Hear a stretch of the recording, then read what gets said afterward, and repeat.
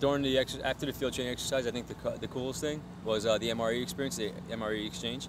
You guys had a little aluminum, essentially a little plate. Then you actually have actual fire that actually cooks your food.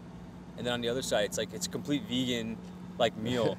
So, but it doesn't taste like it at all. So I thought that was pretty cool. I liked your MREs because they're pretty handy, and it's very easy to cook. You can just eat off the packet. Yeah. And the guys, the tents you have, the Arctic, they're self-heated.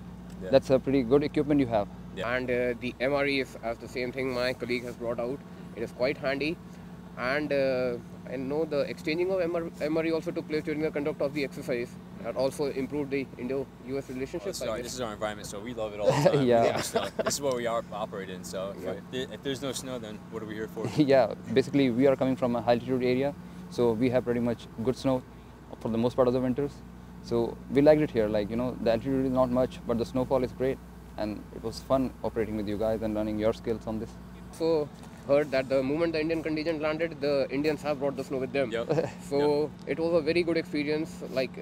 Training in the snow, everything goes for a 6 when you come on the ground. Yeah. So all tactical skills, all mental skills is tested when you are on the ground.